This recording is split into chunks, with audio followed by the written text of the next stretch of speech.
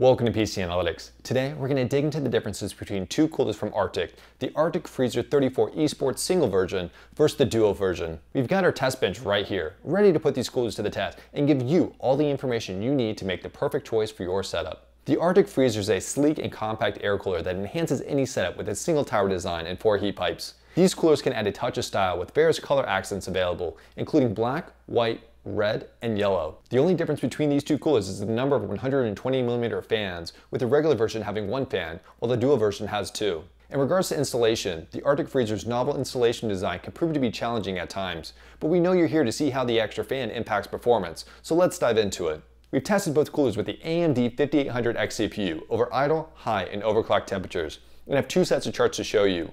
One that looks at performance normalized by percent speeds, and one that looks at performance normalized by sound. In our first set of charts normalized by percent speeds, we have temperatures on the left represented by the solid line, noise on the right represented by the dashed line, and percent speeds on the bottom. For this graph, lower is always better. At idle, the Arctic Freezer Duo, in red, has slightly better performance than the regular version, in blue. As we turn up the heat to 105 watts, we can see that the Duo version outperforms at the lower RPMs. However, this difference shrinks to minimal levels as the fans approach 100% fan speed.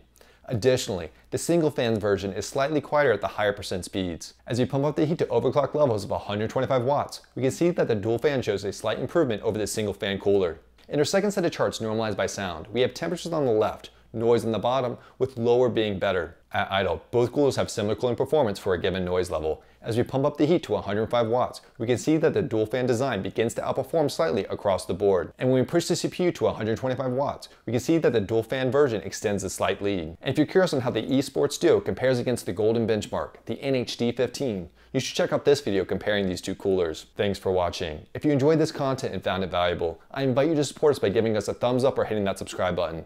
Your support is appreciated.